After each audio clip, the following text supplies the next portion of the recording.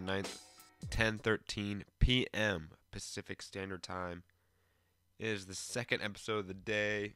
Me and JP and Santiago brought to you earlier our preview of 2017 for boxing. And right now, it is me flying solo. Yes, I'm sorry there's no other co-hosts. But I am going to preview UFC 207, which is tomorrow night, I believe at the T-Mobile Arena in Las Vegas. I can look that up really fast. But I'm basically just going to run down the card as fast as possible because it is late. And I'm just basically just going to give my picks of the fight and break down the fights individually, of course. And there may be some fights I not skip over, but go quickly over. Like a Antonio Carlos Jr. versus Marvin Vettori. I'm picking Vettori via submission because that's usually a track record, but what's the really point of that? Talking about that fight that much. But anyways, it is the not rematch. It is the coming back, quote unquote, of Ronda Rousey after her brutal knockout of by Holly Holm, and Amanda Nunes, somebody that I've always been sort of a fan of and always been high of, especially since she started training full time after the Kat Zingano loss, and she's coming off a knockout win over Miesha Tate at UFC 200. So I think this fight in particular is interesting, but we're going to get to that at the very end. And then we have Dominic Cruz versus Cody Garbrandt, and those two have just been at war lately. Cody Garbrandt stormed off a dual interview on FS1, I believe, and tried to get into the studio where Dominic Cruz was. They almost had a scuffle at the weigh-in today. It's been crazy. And that fight is probably the fight I'm most excited for, so I can't wait to talk about that. We got Tarek Saffiedine versus Dong Yeon Kim. And I think that's a very intriguing fight because Tarek Saffiedine was a guy that I thought was really going to go places coming out of Strikeforce. And due to injuries, a couple setback losses to guys like Rory McDonald, he never really got to the upper echelon of the division, in my opinion, and beat them. And it's going to be interesting to see if he beats a Dong Yeon Kim who's kind of been out of action for a while. So I'm very, very curious. And by the way, it is at the T-Mobile Arena in Las Vegas, in case you didn't know. And then we have TJ Dillashaw versus John Lineker. That's a very intriguing style matchup. I can't wait to talk about that one. Ray Borg versus Luis Smoka. Ray Borg did miss weight, by the way. And that will be the pay-per-view opener. And that is the pay-per-view card. And in the undercard, we have Alex Garcia versus Mike Pyle. Tim Means versus Alex Oliveira. Johnny Hendricks versus Neil Magny. Antonio Carlos Jr. versus Marvin Vettori. And Brandon Thatch versus Nico Price. I do not believe that undercard is the right order. Just so you know.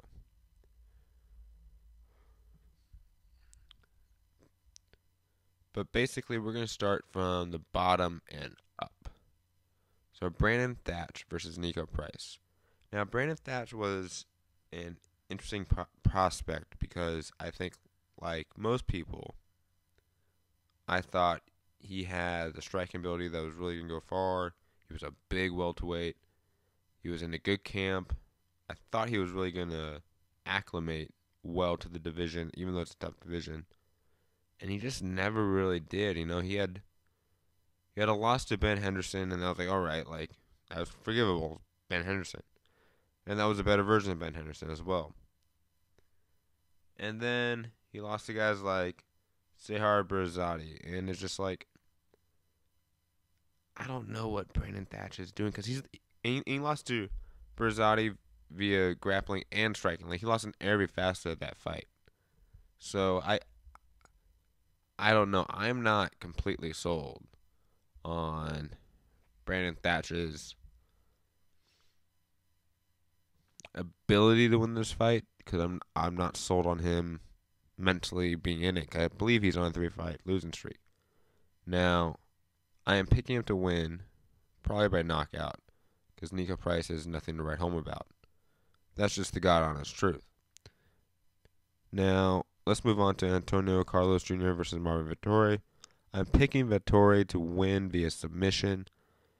He usually wins by submission, usually either a choke, either a rear naked choke, triangle choke, a guillotine choke. I expect him to get one over someone that got even knocked out by like a Daniel Kelly, who's awful. So Antonio Carlos Jr. is just trash, in my opinion. So Marvin Vettori is going to win. Now, Johnny Hendricks versus Neil Magny. That's interesting. And I forgot to mention that Johnny Hendricks also missed weight. So I'm picking Neil Magny to win. And I was kind of debating it. I wanted to wait till the weigh-in. And like everyone else, I wasn't that surprised that Johnny Hendricks missed weight. This isn't, I think this is his third time, so this isn't the first time. Nothing's new. Neil Magny's a tall, langy welterweight. I think he definitely will be able to put a jab out there, stifle him. If Neil Magny gets past the first round, I definitely see him winning like a 29-28 decision. Just mixing him takedowns, clinching him up. And even if Neil Magny gets hurt, Neil Magny is the type of guy to recover pretty well. And he can hurt guys as well. He hurt Hector Lombard. So I can see Neil Magny taking out the fading Johnny Hendricks. Tim Means versus Alex Oliveira. I'm not big Alex Oliveira guy. I was never sold on him. I was never really sold on Tim Means either. I'm picking Means to win though. And he's probably gonna win in classic Tim Means fashion. Being the aggressive swarmer, working off the clinch, elbows, punches, knees. So I think Tim Means probably either can get like a first or a second round knockout. Alex Garcia versus Mike Pyle. This is one of the worst fights on the card. It's probably the second worst fight on the card. I'm picking Pyle to win. And let's just move on. Because I really have nothing to say. I think Alex Garcia is not good at anything he does. He gets by. And Mike Pyle is so old at this point and so long in the tooth in this sport. I think his chin isn't there anymore. But he can still knock people out. He can still lock up a submission. So I'm picking Pyle to probably win decision. But it's going to be one of those split decision, 29-28. Awful, controversial, but yet no one really cares because it was an awful fight. It's going to be one of those fights. And then we have Ray Borg versus Luis Smolka beginning on the pay-per-view card. With Ray Borg missing weight, plus the size difference, and I think both guys being scramblers by nature, I think Luis Smolka is probably going to have a better time. He's probably going to lock up a second round submission. That's my guess. If he doesn't lock that up, he's probably going to win decision. Then we have T.J. Dillashaw versus John Lineker. T.J. Dillashaw, his ability, similar to like a Dominic Cruz, to use his superior footwork to always be either A, out of range, or B, so off the center line that his opponents miss their shots. And then based off of that and just for T.J. Dillashaw, for example, his athleticism, he's able to get back into range and to set up his angles off of that and to really hurt guys, land good shots. So I think T.J. Dillashaw is definitely going to win by decision, mainly because John Lineker is a very durable guy. I don't think Dillashaw is going to finish him. Excuse me. If he does finish him, it's going to be like off of a head kick or something like that. But I don't see it happening. I see John Lineker having his moments. Sorry, I am semi-sick. I do apologize.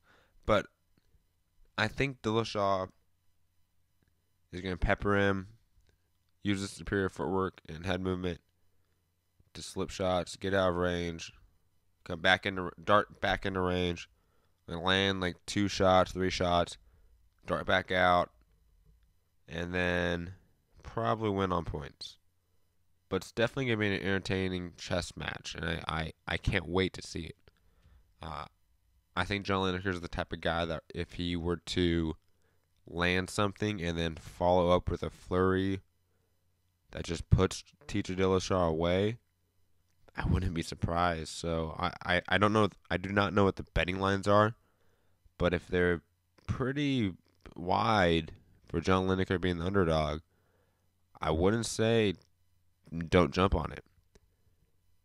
And then we have Tarek Saffiedine versus Dong Yong Kim. This fight's intriguing because if Dong Yong Kim was fighting like he did a few years back before he became this brawler without any sort of defense, when he was just a grappler with a dominant top game, I think he probably would win this bout. But because he's transformed into this brawler that has zero defense, zero head movement, a guy that comes straight down the center line, I believe a technical striker such as Tarek Saffiedine will be able to just pick him apart all night. So I think he's probably going to win on points unless he lands a big shot that hurts him. Because unless he land a shot like a spinning back elbow or stuff like that we've seen that has hurt Dong Yong Kim, I don't see you finishing him. Like Carlos Condit had a flying knee knockout and then a bunch of punches after that to actually put him away. So Tarek Saffiedine would really have to land something big. But I could see it. But I see him more likely winning on points. Dominic Cruz versus Cody Garbrandt. Now, I'm intrigued because I think Cody Garbrandt could win this fight. And I feel like this is close to a 50-50 fight. Mainly because Dominic Cruz doesn't shy away from the inside. Dominic Cruz likes to use his footwork to confuse guys almost. He almost loves dancing within his opponent's range and slipping shots. You can tell he does it for a reason, but he does it, and he's not always outside of his opponent's range, and his hands are usually down. So I can see Dominic Cruz coming in, trying to land a couple shots, and then trying to exit out the side door, and then Cody Garbrandt landing like a left hook and knock him out. Now, is that what I'm going for? No, I'm picking Dominic Cruz. Why? Because Dominic Cruz has the best footwork in MMA. And I know that's such an overstated statement. And it's something that just talked about ad nauseum, but it's true, and it's something that always deserves to be mentioned. Dominic Cruz is able to evade shots at a rate and an ability that I haven't seen since like a prime Anderson Silva in terms of MMA. And I think that's something that really doesn't get talked about, like the greatness of his defense. Like there's times where TJ Dillashaw or Uriah Faber should have landed shots, but they didn't. You know why? Because Dominic Cruz thought 3 moves ahead of him. And I think Dominic Cruz, especially if he survives the first round and a half, is going to be able to mix up his takedowns, because that's what he does very well. And especially since Cody Garbrandt throws lazy kicks, I think Dominic Cruz is going to be able to counter those lazy kicks with takedowns, be able to tire him out. Because I don't think Cody Garbrandt's ever faced a wrestler of Dominic Cruz's ability in terms of in the ring. He may have in sparring, but that doesn't count, in my opinion. And then the main event, Ronda Rousey. And I'm not going to get into the media blackout and her statements or alleged statements against the MMA media. I'm going to basically just talk about the fight. And then I'm going to call it an early night. It's late. We have some boxing later. We have the Inoue. Probably butchering that name. But the guy that everyone wants to fight, Roman Gonzalez, he is fighting. Plus we have, hold on, I have the card up here. Akira Yagichi versus Watawa Baspian. And then Ryota Murata versus Bruno Sandoval. Especially watch out for that Ryota Murata fight. Because Murata is a young, undefeated Japanese middleweight prospect. And the middleweight division needs more prospects in boxing. But anyways, back to MMA. Amanda Nunes, I think, is probably going to win this fight. And like most people, I think it's probably going to be in the first round via knockout. And it's mainly because Ronda Rousey wants to get on the inside, right? Everyone knows that. And Holly Holm was able to not let her get on the inside without two things happening. Her eating a shot and Holly Holm escaping out the side door. Now, Amanda Nunes doesn't have that second one. Amanda Nunes doesn't have the ability to, in my opinion, work the outside game like a Holly Holm does, purely because of the level of striking ability. Now, if she does do that, I wouldn't be shocked, but I don't think she has that in her. So I feel like Amanda Nunes is going to get tied up eventually within the clinch. Her submission game and her overall grappling game isn't bad, so I don't think she's going to get washed. But then again, Ronda Rousey has a Mike Tyson right hook in terms of grappling when it comes to that armbar. So if Ronda Rousey is able to lock up a submission within the first round or in the second round, I wouldn't be shocked. But I feel like she's going to get tagged with that right hand because Amanda Nunes, in my opinion, is the biggest hitter at 135. Now, Ronda Rousey does a couple things. She never has her hands in the proper defensive position when it comes to boxing.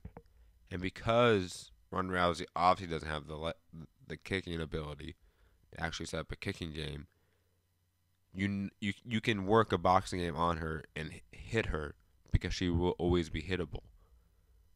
Her defense is atrocious. So I feel like Amanda Nunes is going to land a 1-2, stun Ronda Rousey, and then follow up with the combination and put her out. Probably within the first round. Now, this card overall is pretty good. I am super excited to see. I'm probably going to have some friends over and watch it. This is pretty much it for this show. It is late here. It's 10:30 p.m. I am tired. I still have to watch this Inoue fight card. So it's going to be a long night for me. Wish me luck because I am sick. And I hope you all have a great day and a great New Year's Eve. And I will have a show later on tomorrow morning with my UK correspondent, Alex Huckerby. And we're going to have a good old time. It's going to be at 9 a.m. It won't be live, but it will be probably just like an hour-long show. So it will probably be out 10:30, 11-ish for all of you guys to enjoy.